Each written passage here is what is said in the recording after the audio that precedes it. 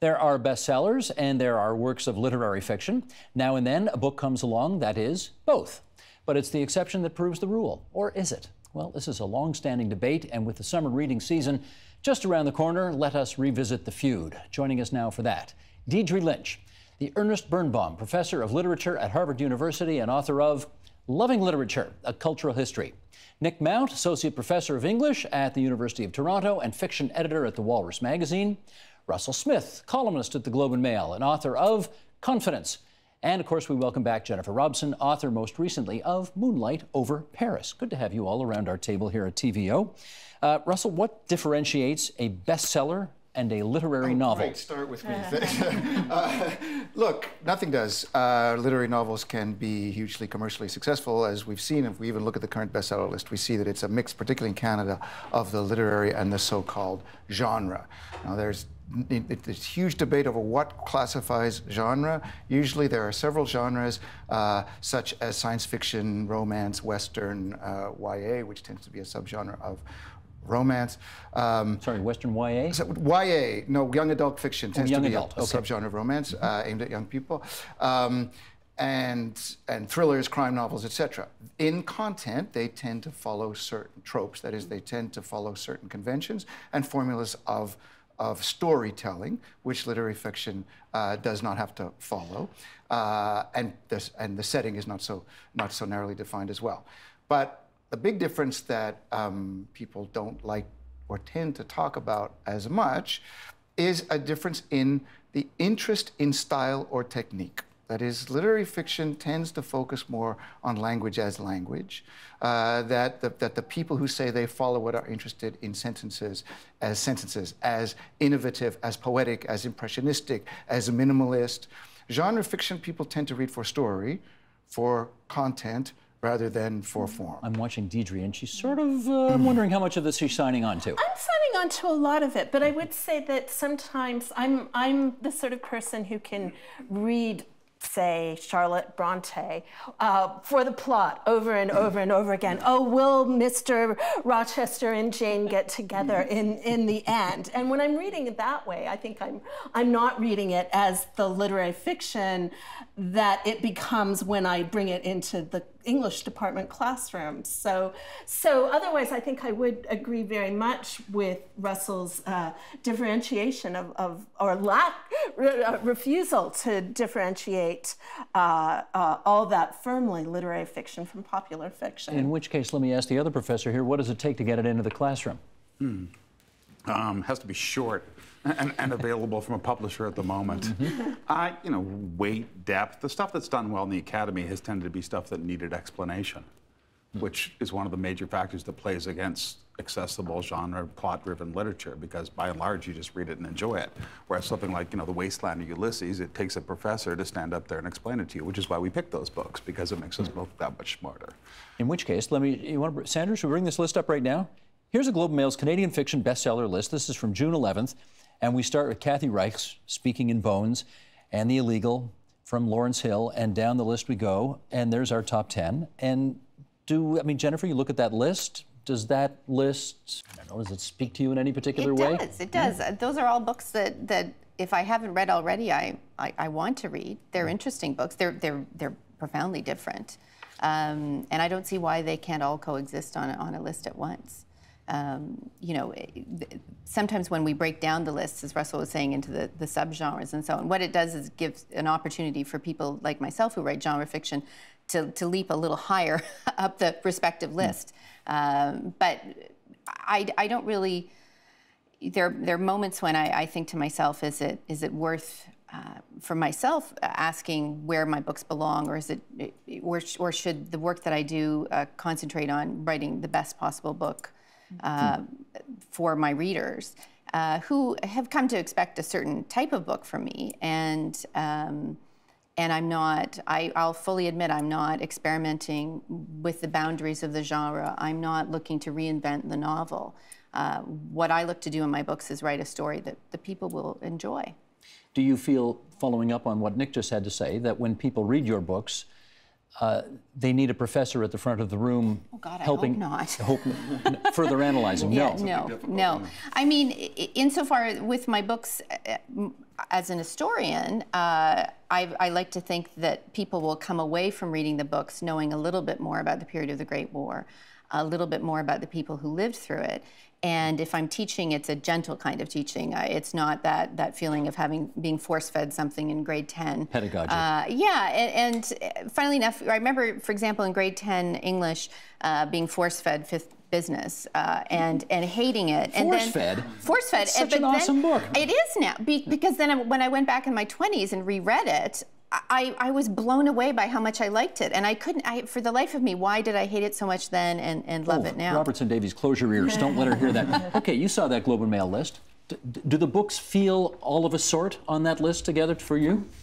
Oh, there are wildly different kinds of books on that list. I mean, I'm with Russell to a point. I think that the point where I leave you is that literary books are as subject to convention as genre fiction.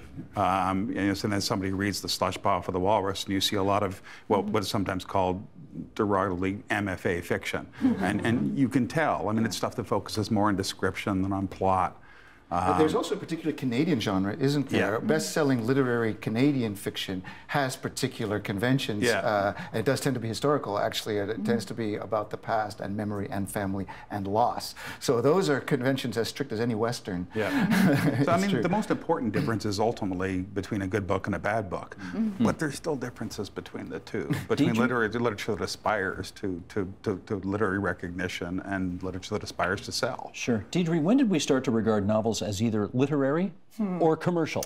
A lot. It was a fairly late development. I mean, the problem was that novels were commercial from the get-go. Unlike other genres, unlike drama, unlike poetry, they have no existence in manuscript culture. People argue about this. So, but novels grew up as print culture grew up, and they grew up as part of a commercialization of culture. So it took a really long time for novels to become literary, about a century, and they became literary when people started writing historical fiction. As it happens, even if now I think the tendency would be to demote historical fiction from the category of literary fiction, but Walter Scott, at the start of the 19th century, he is the person who made the novel respectable by turning to the past, by teaching people things very gently through his fiction. And how about that genre, historical fiction? You a fan or not? I am a fan. I am actually a huge fan of historical fiction. And I don't understand exactly the wish among many people to demote it or to feminize it, which is almost to say the same thing in two different ways.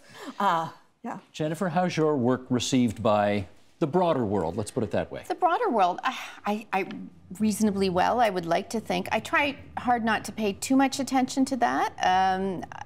But what's interesting is more and more I get emails and letters from men who've said to me, I saw your book on the coffee table at home. My wife had read it, and I just opened it up, and I wasn't sure what to think of it. And then I read it, and I surprised myself by really liking it. Hello. And I think that's as much a function of how they're marketed. The covers are decidedly, designed with the female reader in mind.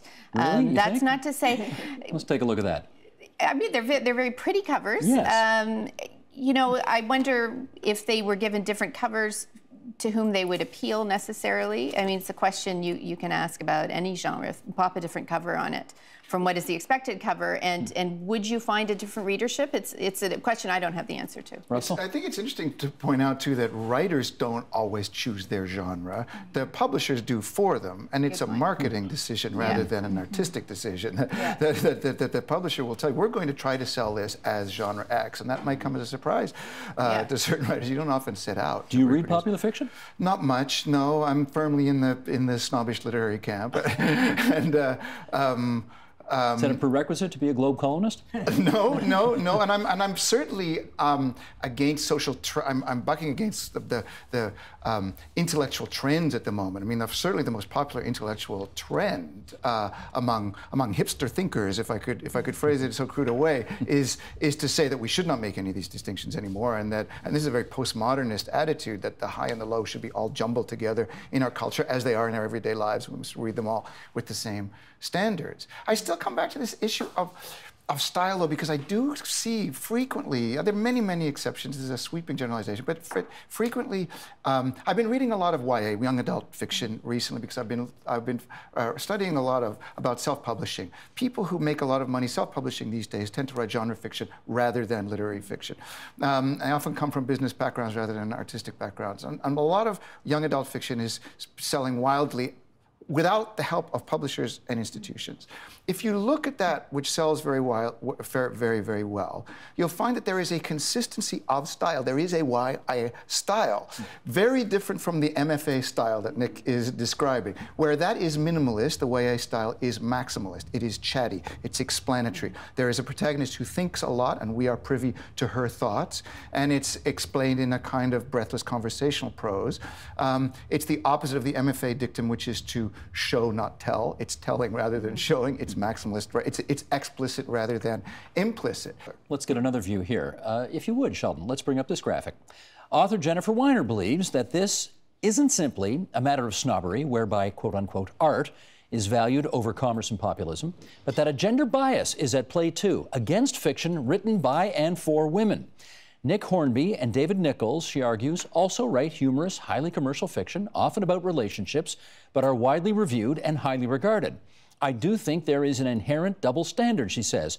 What men produce is deemed art, what women produce is deemed craft. What do you think? Historically, that's certainly true. Not the case anymore? No, I think it continues to be the case. This is a long-standing trend. I mean, there's the famous example in mid-19th century America of Hawthorne, Nathaniel Hawthorne, complaining about hordes of scribbling women, as if kind of it's almost a sort of mechanical, physical motion rather than having any sort of thought involved in it. So I think that Jennifer Weiner is on to something. I would say what I worry about as a sort of teacher of English is that fiction itself is becoming feminized, that very few men and very few young men of undergraduate age willingly embark on the reading of fiction, period. Nick, do we have to plead guilty? Do men have to plead guilty to the views just expressed by Jennifer Weiner? Well, by and large, I mean, Deidre's right. The main audience for fiction, certainly in this country, has been, since we started having novels that sold, has been women and continues to be women.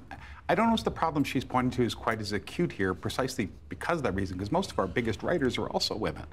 So, you look, for young women writers coming up in Canada today, there are very significant female predecessors as models who were accepted as artists and artistic writers from the get-go. So I don't think the problem that she's talking about is quite as acute here. It does crop up, but... Jennifer, have you run into this double standard? So, is it a double standard? My experience of literary snobbery, the conversation typically starts with somebody approaching me and saying, I haven't read any of your books, but and then they launch into a critique of the books or the genre as a whole. And when my first book was published, and I was still feeling overwhelmed by the fact that it had simply been published, I would be content to stand and talk with them and hear what they had to say, even though it frankly was worthless in the sense that if you haven't read the books you're talking about, why am I listening where's your leg to stand on? Yeah. And now I will typically say, just cut them off politely and say, I can't have this conversation with you unless you've read my books. Do you add, and hundreds of thousands of people have, incidentally? Well, no, they can discover that on themselves, by themselves, I suppose. But really, and it happens all the time where somebody has an opinion about a particular genre, and they haven't necessarily read widely in that genre. And it would be similar to my pontificating about science fiction, what's happening with science fiction. even though that's a genre I enjoy when I read it, but I certainly don't know enough about it to have a learned opinion on it. Okay, Nick, let's try this. Are there best-selling books out there that those who see themselves mostly or only as literary readers ought to read? Best-selling books that those who see them. Well, again, in Canada, I think those books are already finding their audience. So Andre Alexis's 15 Dogs, which is both a critical success and a bestseller. It's true in the States as well. I mean, we forget this, but one of the sort of pre-requirements for a novel, a modern American novel, to become accepted in the classroom was that it first had to be a bestseller. And part of that simply has to do with professors noticing it. Yeah. Thomas Pynchon's The Crying of Lot 49 was a bestseller and an extremely difficult book. What is it about? You got an hour? No. Good point. I should have asked. Yeah. Sorry, that's a weak answer. That was a bad question, because that's right. What about genre, Nick? I mean, what would you say there's a genre, a book that fits clearly a genre that the literary person would be a snob not to read? There's been a number of those accepted, like sort of de noir novels in particular have been sort of elevated to the literary, like Dashiell Hammett, right? Chandler, I mean, the most important distinction is ultimately between a good book and a bad book, right? Wherever it comes from, but there's still a difference. One of the ways you know there's a difference is that when literary writers write genre fiction, they like to let you know that they know that they're writing genre fiction. Well, let's, as we approach summer, consider not whether a book is good or bad, but whether it is heavy or light. Because the assumption is, as we go into the summer, it is a time only for light reading, because goodness knows we can't tax our brains with anything too heavy at the cottage or on the beach or wherever we're going. Is that an appropriate way to approach the summer in your view, Deidre? I think summer does open up these, or at least we have the illusion that it will open up spaces in which we will get to read uninterrupted. And I have to say, I just choose very long books for the summer, the ones that I know I won't be able to get finished during the school year. Because you have fewer outside interruptions. Exactly, and that kind of thing. right. I have no students in office hours in the summer. Gotcha. Yes. So what's on your list? Well, what is on my list? I am going to reread, actually, Elena Ferrante this summer, the Neapolitan Quartet. I've already read it once, but I'm going to reread it. Why? Because you can read it once for the plot, and then once for the astonishing style, for what she's doing with the novel tradition, with the tradition of having a single heroine. This is a book that has two heroines, or at least we think it does. Don't you think to yourself, though, if I read a book that I've already read again, what am I not getting a chance to read for the first time because I'm doing that? I guess I think that, but I also believe strongly in kind of rereading, disclosing things to you that you don't see the first time. And especially the first time you read the Ferrante novels, you read for the plot. You think, what is the awful thing that is just around the corner for these protagonists? I want to see what it's like to not be distracted by Russell, that question. light or heavy this summer? I don't even really get what that discussion might look like in practice. I mean, because the books that are called light, to me, often seem a little bit dull, and then I find that they're heavy for me to get through. So I need I need to be excited, to have fun. I need intellectual stimulation, and that might count as heavy to some people. Got a title you want to pass along? I am just beginning Don DeLillo's new novel, 0K, which is a bit aphoristic and heavy in style, but it has science fiction elements as it's set slightly in the future. Nick, what's on your list this summer? I just started, as my research for your show, I started trying to read what's it called, The Girl in the Spider's Nest, the most recent one from the girl who kicked the hornet's nest, and I fell asleep. Yeah. How about you? So I have a stack in my to be read, you know, the TBR pile that people talk about. I have a stack that's built up over the last few months while I've been finishing my latest book. One book that's on it is Hazel Gaynor's new work of historical fiction called The Girl from the Savoy, which is set in a period that I love in the 1920s and 1930s. And she exemplifies somebody who's writing, she's at the top of her game, so to speak, in terms of writing historical fiction. And the books are beautifully researched. You're propelled through them. I find it very kind of compulsive reading. I tend to her previous books I've picked up at 10 at night and then found myself finishing them in the wee hours. And then I have a pile of nonfiction, which is the research for my next book, which I'm diving into, it feels like 5 minutes from now I'll What's be that opening. About? I can't really say just yet, but it'll be set in the next book that I've just finished is set in the Second World War, and then the book after that, which I'm about to begin writing, is set in the early post-war period, so mid-1940s. Cool. I am nothing like any of you. I'm reading a biography of George Bush the Father by John Meacham over the summer. That's light reading for me. I'm going to enjoy that. Thanks so much, everybody, for coming around this table at TVO tonight and talking about literary fun. Thank you. Thank you. Wonderful. Help TVO create a better world through the power of learning. Visit TVO.org and make a tax-deductible donation today.